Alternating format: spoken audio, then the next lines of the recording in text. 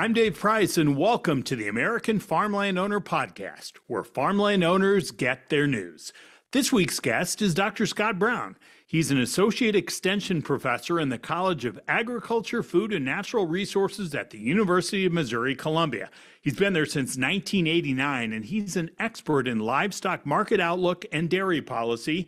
He's testified before Congress, and he also assists Missouri lawmakers when it comes to farm policy. Now, he's a farm boy himself. He grew up on a farm in northwest Missouri with row crops, sows, and a few cattle. But like many others, his family left the farm during the farm crisis of the 1980s. He's dedicated the past several decades advising, researching, and teaching. We start our conversation about what he's watching in agriculture right now. All right, let's start out with this. You've spent most of your life in this field, right? What is it about this? Well, I think when you look at where we are today, we know we're very likely headed to what's, I'll say, is a tougher financial time for farmers across the country. The hard part is just knowing how difficult it becomes, or what changes, what are the risks that maybe make it better or make it worse. The volatility that we face today, I think, is the hardest piece of this puzzle for farmers to navigate in what is a situation where many of them have such large capital outlays today that perfect decisions today become perhaps disastrous outcomes just a few months down the road. So perspective is important with this, right? There were two just bountiful years in there, and now this is the reset, which, the reset can be pretty painful in a lot of ways. How do you see this reset playing out? Well, so I think you're correct in that, you look back at 2021, 2022, 2023, all really reasonably good years, better than we would have thought with COVID being happening in 2020. So we're coming off of really, really good times. It's not surprising that we're seeing this downward trajectory. I guess as I look ahead, number one, I'll say producers in many parts of the country are in very sound financial position today. Equity positions that probably haven't been seen for a long time, high market prices, government payments associated with COVID, I think helped generate a stronger equity position. I think that equity position goes away, or at least is reduced as we look ahead. So maybe it's not as painful as we've seen historically, but it certainly changes the financial picture for producers. And it's more of an incremental step down because of that period where folks were flush with cash because of the government support? Yeah, so I think many of them are still in really good position. It's just now we're going to talk about kind of that leakage, if you will, of equity back out of the operation. It's not, hey, we're not going to come to the harvest this fall and say, we've got serious problems. We have problems that similar to what we would have had, let's say, in the 1980s. We're just talking about a slow leak down, I think, of equity, unless something catastrophic happens as we go through 2024. I think the question really is how long does that leakage happen? Is this 2 years, 3 years, 5 years? And I think the answer to that question matters a lot to farmers as they're trying to do long run planning. You have longer term perspective on this, and I'm wondering, when you were looking at some of these final figures from last year, were you amazed at how well producers were able to produce despite this 3, almost 4 years long drought that a lot of them have dealt with? It is amazing what's happened over the last several years in terms of the resilience to what's been dry weather. I think you set this up very well in that we've been in drought conditions for multiple years, below trend yields for multiple years when you look back at the situation. Yet we're a far cry from where we were when we saw the 2012 drought. Technologies played a big role in what's happened. Seed technology is certainly different today. I don't know how many producers I talked to this fall and winter who would say, one end of my field was 20 bushel corn and the other end of the field was 200. Hmm. So I think one of the differences is just how much it yields changed as you moved over small geographic parts of a particular area. That that added volatility. Unlike in the past where it seems like everybody was in a drought in an area or no one was, this depending on when I planted, what kind of rain I got at particular times, that's changed the dynamics. But at the end of the day, I think all producers almost across the country had yields that would have beat their expectations come last summer.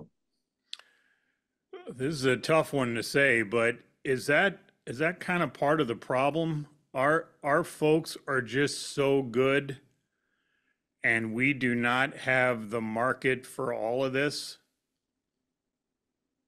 I think we're certainly looking at a situation where maybe more for corn than things like soybeans, Hmm. where corn supplies are happening at a rate greater than utilization. It all of a sudden makes us depend even more on export markets when domestic use hasn't really been growing. I think you hit the nail on the head here with, I'll say all the time, the supply side of these industries have become very unresponsive to price. We plant that acre every year. Only weather dictates whether we have what kind of crop we put in the bin at the end of the year. And I'll say, I think demand for these commodities has become less responsive to price. And I talk about that often because that just adds to the volatility. A little shift in supply gets us to move either up that demand curve to very high prices or down that demand curve to very low prices. And there's no in between. So it's the volatility that I think we see that's more than just answered by black swan events that I think makes this a much tougher world for producers today. Part of this Ag Economist Monthly Monitor, where you talk to a lot of smart folks across the country trying to figure things out. What's the lay of the land? What are people thinking? Well, I think on average, if you look at the overall barometer, we kind of ask people are continuing to answer not as good as where we were last year. They don't say catastrophic, we're in deep trouble. It's just been a kind of a constant response of not as good as where we've been. Expectation for the next year, not quite as good as where we sit today. However, I will say when I look at some of the individual responses, we have economists all over the board. Um, I think back to some of the old days, and it seemed like a lot of us would have been on the same page, but now it's just harder with the volatility, and so the range of responses is a lot greater than maybe I would have expected when we first started the survey. One thing I was thinking about when I was looking at those figures was maybe the difference in mindset that we have been waiting for the Fed to push down these rates, right? And so it was, when's that going to happen? Well, then it seemed like we kind of had this informal consensus that, all right, let's get to June and then we're going to start to see some backing off, right? And your index is now showing a little more pessimism with what people are expecting and kind of big picture. Yeah, maybe they get bumped down a little bit, but it's not going to be a heck of a lot in 2024. And I'm curious, what's in your mind, what's factoring into this? Why are people starting to pull back expectations a little bit? Yeah, I think when we were asking these questions back in November, December, you would have seen a lot of our respondents answering a full percentage cut in interest rates, and it happening earlier in 2024. We've generally become more pessimistic and suggest maybe more like a half a point cut as we go through 2024, which is interesting because when you look at the overall barometer, it was more positive towards the end of 2023. And I think that was related to this expectation of more interest rate cuts. I think when we look at where we've been, number one, demand stayed stronger, the economy stayed stronger, inflation may be still continuing to rear its head a little bit, which just suggests the Fed's approach to trying to get inflation in more check would suggest just less of a short-term potential for an increase in interest rates. So I think that's been one of the biggest uncertainties as we've gone through the first few months of 2024.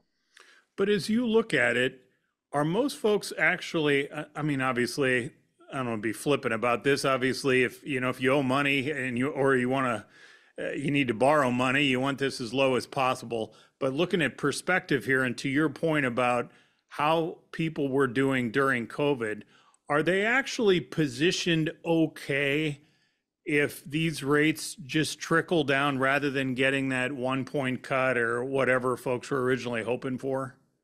Yeah, so I think this idea of interest rate cuts has a lot to do with operating interest that's going to have to be paid back, not land cost or land interest payments. When I look at some data related to what percentage of the ag land has a loan against it these days, it just reminds me of the good financial position many of our producers are in today.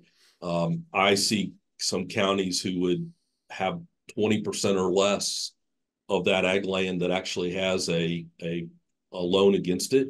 And so I view interest rate cuts have a lot more to do with what's it cost me to get that crop planted, harvested. It's the operating side where I think these cuts could be most helpful. It's one of the expenses that's going to be the highest when we think about 2024. Do you see now, if you need a new truck and you're not paying cash, you may see an interest rate of 8% or something like that right now. Are you feeling that folks are going to push off bigger purchases like that? Is that how they kind of get through 2024, or where do you see the adjustments happening? So I do see that slow down. So let's look at land values. So we've continued to see land values move higher. Of late, it seems like we're seeing a little bit of the shine come off of higher land values. So I think people are being a little more cautious in those decisions. Uh, to your point about machinery complement in general, I think the machinery complement that's setting across the U.S. here is about as new as we've seen in quite a while. So the opportunity to stretch that current machinery complement out further, I think just helps reduce the risk. And so it's when we get beyond, so we can't stretch out anymore. All of a sudden, we need to replace that truck or we need to replace that tractor. We may find ourselves, if interest rates stay high, in a very different situation. Can you talk a little bit about cattle and hogs? So we've seen cattle overall is the lowest in what, 60 years, something like that. Do you see the hog industry following anything from what we've seen in the cattle industry? Will there be that big pullback because of prices, or is it two completely different worlds? Yeah, so I guess I view it a little differently. I'll say, number one, I think when we look at the cattle industry, dry weather matters. And perhaps this is a situation where we've had technology that helps us in yields of especially corn, I'll say. We don't have the same technology on the grass side of the equation. And and when you realize that, we've been in long-term drought in cattle country, we really crossed over in mid 2020 of, I say crossover, that long run average percentage of land that was in a drought designation. It took us until early 2024 to be back below that long run average when we think about just cattle country generally. So multi-year drought mattered. We would not be at the lowest cow inventory in 60 years without what's been terrible drought conditions in many parts of cattle country. Hogs gets a buffer from this, right? So we're all confinement, at least 99% confinement. And in fact, I say for hog producers, especially those that have invested in expensive facilities, there is no choice but to operate at 100% capacity. And only if my lender comes to me and says it's time for us to take those assets over, do I quit? And the bank then takes those assets, and what do? They find someone else willing to perhaps loan to on cents on the dollar, and those facilities keep producing hogs. So the supply side gets very sticky. The old hog cycle of 2 years up, 2 years down. At best, we go sideways or flat in terms of production. And I because, see that sorry to interrupt continuing. your thought, but is it because the operations are just so much bigger than they once were? Is it as simple as that? I think bigger and the investment per sow, Okay. there just is no flexibility.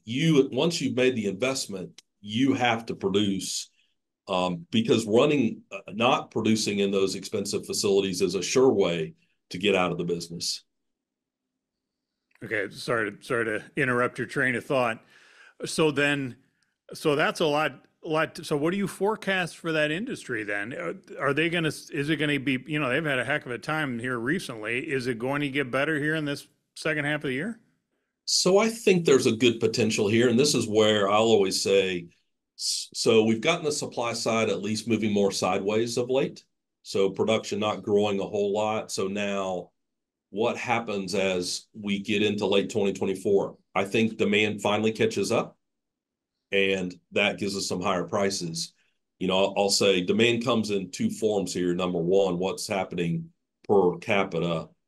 Population is the other piece of that puzzle. Population, although slowing in terms of the rate of growth, it is still growing. And so eventually, with a flat supply side, we catch up to the demand side, and we can talk about some higher prices. And my argument about becoming more inelastic could suggest we get higher prices pretty quickly coming once we get that balance on the other side. And for the demand, are you seeing it more domestic, or is this going to be? Are we going to have to see this export demand going up? I saw some headline that younger folks are not in our country are not consuming pork as much. They've not been to my table because I think bacon sustained my son for most of his life. It was the only meat he ate for probably 10 years, and that's not really an exaggeration. But so is it? Where do you see the demand pushing up, or is it both? Yes, I was going to answer. I think it is both. Now, I will say I think most of the growth in the coming decade is going to occur outside the United States. Growing populations, growing economies. I'll say I think the commodity organizations on the pork side have done a wonderful job at trying to expand to other countries. We don't want to depend on just China in terms of pork demand. That is good and bad at times. But this idea that Mexico is a growing market for hams for us is really strong. A number of other Central American countries where, although still small, been growing in leaps and bounds in terms of trade. I think that's the opportunity now. We can't just look at the export side. So domestic use may look reasonably flat going forward, but growing domestic demand could be helpful. I say all the time, so bacon is really the easy one, right? So bacon demand has been so good in this country. Unless I'm in Iowa, finding a good pork chop at a restaurant outside of Iowa gets difficult, I think, at times. How do we create this food away from home experience where everybody doesn't answer when I want to have a really good meal, I go get a steak, and they say I want a pork chop? Um, I think there's where the industry can continue to help itself in terms of growing some new demand. Food expenditures away from home exceeding food expenditures at home since 2015 just reminds me that consumers consume that meat protein differently today. And a big part of this, I'm curious if you'll agree, is as we've finally gotten to the point where wages are outpacing inflation, in theory, American families have more money to spend. We're not flush with cash like we were with all that aid money coming from the Fed, but we are hopefully in a better place now, right? Yeah, so demand looks good from that standpoint. When I look at general economic activity, um, jobs report we got last week all was positive in terms of what that demand side looks like. So I think that side has gotten better in the last 6 or 8 months, better than I would have anticipated. And so I don't see consumers walking away. And if I'm in the pork business in particular, I may smile a little bit at what's record beef prices. Hmm. I'm not sure how much substitution away from beef to pork we get, but the opportunity to maybe be a cheaper meat protein could certainly be helpful. As you know, I've covered politics most of my professional career, and I know that you've talked to Congress. You work with the Missouri legislature, and which is an easy drive for you from Columbia to Jeff City. As we look more broadly at this, we got to figure out what they're going to do with the farm bill. We've seen this uh, House Republican Study Committee kind of put out this big picture idea about balancing the budget in 7 years, which will it's hard to fathom that politicians could be that disciplined based on their track record here. But they're looking at if that would actually happen, they're looking at making some rather substantial cuts in various forms of the ag world. And I'm curious, what do you think producers should expect as we go forward? At some point, you would think we're going to have to operate on a federal level differently than what we are. We've got a $35 trillion debt that's climbing so fast here. For producers and folks in this field, how do you counsel them about what to expect in the years ahead? And I appreciate that's a super broad question, but are there any themes you can warn them about? So I think number one, I think when you look even at Congress, the number of members that understand agriculture in depth is less than would have been the case 20 years ago. So it makes debating farm policy more difficult than maybe we saw in the past. They don't know what happens day to day on these operations. So I think this idea of can we cut the safety net and still be okay will continue to be part of the conversation. Um, I will say I don't think we're going to fix our federal debt and deficit problems just by cutting ag spending. Um, and so we've got a lot of big issues to deal with. So perhaps, although big of 1.5 trillion, when you take all of the farm bill spending under the current bill that we have, even if we made it zero, it doesn't fix our debt and deficit problems in this country. Um, I think I keep saying the safety net has to adjust over time. Trying to find this balance of what's a good enough safety net to keep folks from running into problems in the very toughest times, yet not being too good to have some of the unintended consequences of maybe higher land values than otherwise would be the case. What works today and what might work 3 years from now may look a little different, and I think harder to chase as we go forward, in that the structure's just so different. Doesn't take much to make what's a good safety net. So we'll talk about crop insurance as being, the most critical piece. You start cutting subsidies to the crop insurance side, and all of a sudden, what's a good safety net becomes not so great. It's kind of a knife edge, if you will, about how to create that appropriate safety net. So do any of these elected officials ask you for advice and say, hey, where should we start with this? Uh, so most of my career has been not so much of good or bad or what should we do, but what's your assessment if we make this change? What happens to Mm-hmm. agriculture? Mm-hmm. Trying to let the politicians make those political decisions that need to be made. Do they ask? So sometimes drawn into those conversations, but I I often say I think it's the role of ag economists in this country to help politicians understand the outcomes of their decisions. If we wanted to, if we wanted to be the ones to write policy, we should run for office. Sure, but maybe if you were the ones making the decisions, we'd have a decision, one way or the other. So it's been a tough road. It looks so. Who knows whether we get a farm bill written this year? Yeah. I think finding the middle ground is getting harder, um, and it may take us a while to find that next farm bill. I'm really curious to watch how farm policy works the next 10 years, just given where we sit today. It seems like it's a much different situation than would have been the case in the past where, I can remember the days where our work here was often, what are the four corners? Let's kind of paint the four corners, if you will, of policy. And we would start there, and then the politics would figure out where the middle ground is. And I don't see that playing quite the same way today as would have been the case, let's say back in the 1990s. Big changes for sure.